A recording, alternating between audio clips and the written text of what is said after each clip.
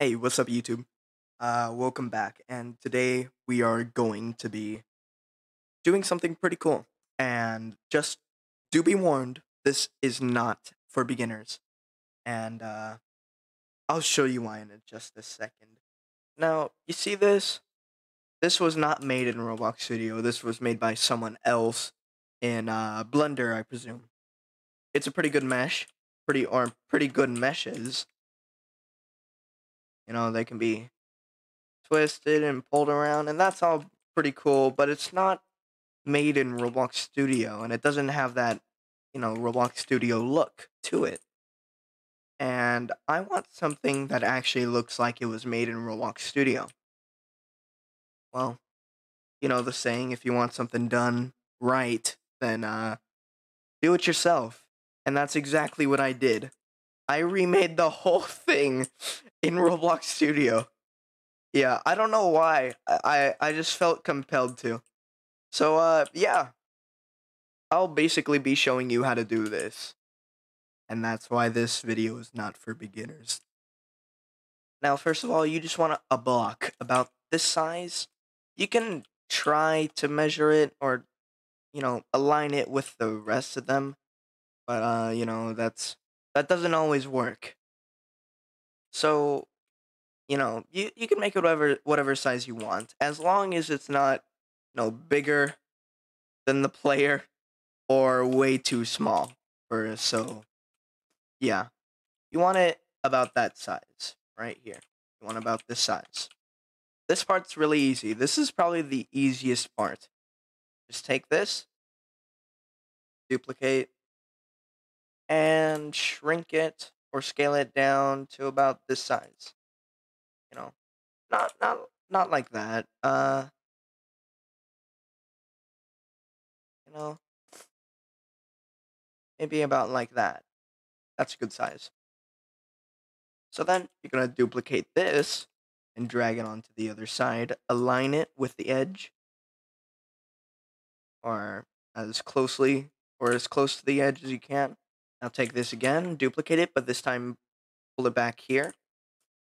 Make sure it's a good size like that. Yeah, that seems pretty good. And then take, oh, we're gonna pull this out a little bit so we can grab it without going inside, like that. Now take this and pull it onto the other side. Align it with the edges, and then just take the whole block, scale it down, and then delete the block. Now this just leaves you with an empty little box. Now, next, you're going to want to make the top part, which is also very easy. Just copy and paste that. And if it's floating a little bit like that, that's fine. You can just scale it up a little bit and then put it down here. Now we're going to use a little method I like to use. This was shown in a previous video. So we're going to use that to split this in half. We're going to take this, control scale it down here. Make sure it is a little thick and pull it out. Now, you can edit this a little bit. Oh, you don't want that though. That's way too skinny. I'll take this, scale it down, and then duplicate it, and then pull it onto this side. And then delete that, and boom! You have two perfectly symmetrical um, squares or rectangles with a nice little cut in between them. So that's nice. You don't have to add this, but I will because, I like the tiny details in things. So I'm going to take this, scale it down, make sure it aligns with the cut, pull it out a little bit, and pull it down. So now it just looks like a little tiny piece of tape. I'm stupid. Tape. You can edit this a little bit, make it a little bit thinner. But yeah, that's the basic idea. It looks like tape. You can also turn up the transparency. So, it's not completely see-through, but, you can still see the outline. And then we can texture this differently later. I will also leave this on smooth plastic. Now this part is really easy. Also, all you have to do is duplicate this, pull it out, extend the sides a little bit, so you can see it sticking out a little bit, and then pull it up and make sure it overlaps through the whole thing except for maybe the tape. So then take this, put it on corroded metal, turn up the transparency. I would leave this at about 0.5%. And you also probably want to make sure this is labeled so you can highlight everything else without uh, highlighting this part to change everything. So I'm just gonna name this text, short for texture. There is going to be a little bit of this right here. That doesn't really matter though, because most likely no one's gonna see it. But if you have like something like this, you probably do want to, get rid of that just a tiny bit,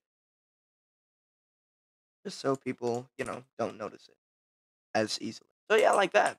Now that you know which one's the texture, you're gonna take all of this, highlight it except for the tape, and paint it nougat or nougat. I don't know how to say it because I'm dumb. But yeah, you're gonna change it to this color. So now it's looking more like a old box. And you're gonna take this and change the color to light orange. Now you can decorate it with whatever you want. Like literally whatever you want. It does not matter what you put on here, as long as it fits within the box. So I'm just gonna put my games logo, Ryzen Tech, on this. I'm gonna go to my images. You can do this too. You can just find any image and put it on here. Also, make sure this is smooth plastic and institutional white. And then just move it in here.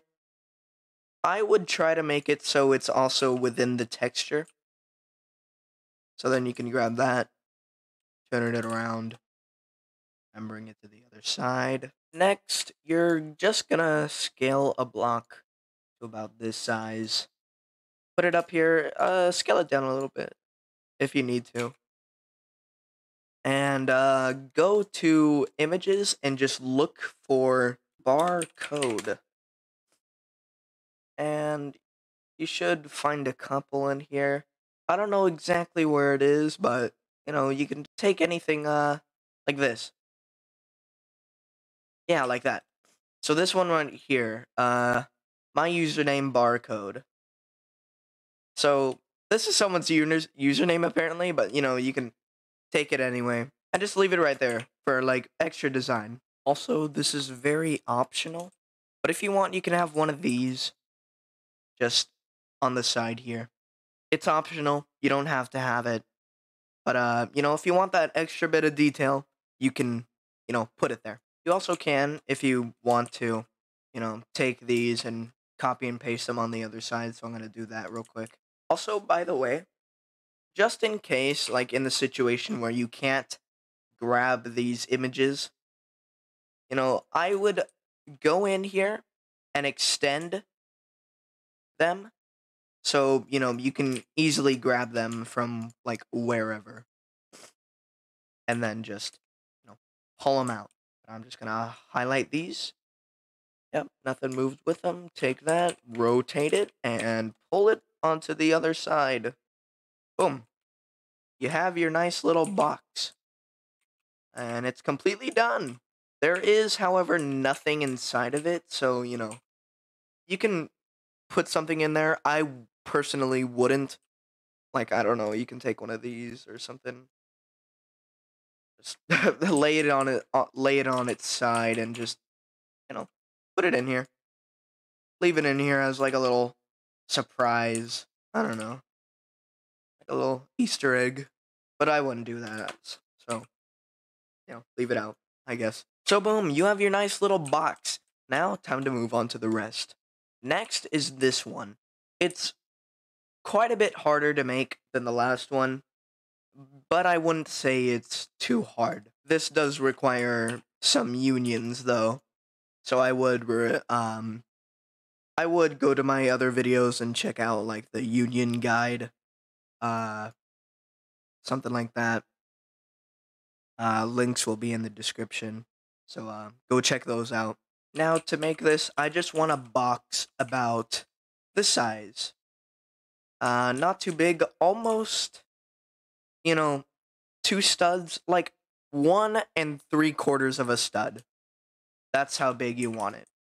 And only just about less than half of a stud in length. Now we're going to use the same method as we did with the box to make the inside, seeable.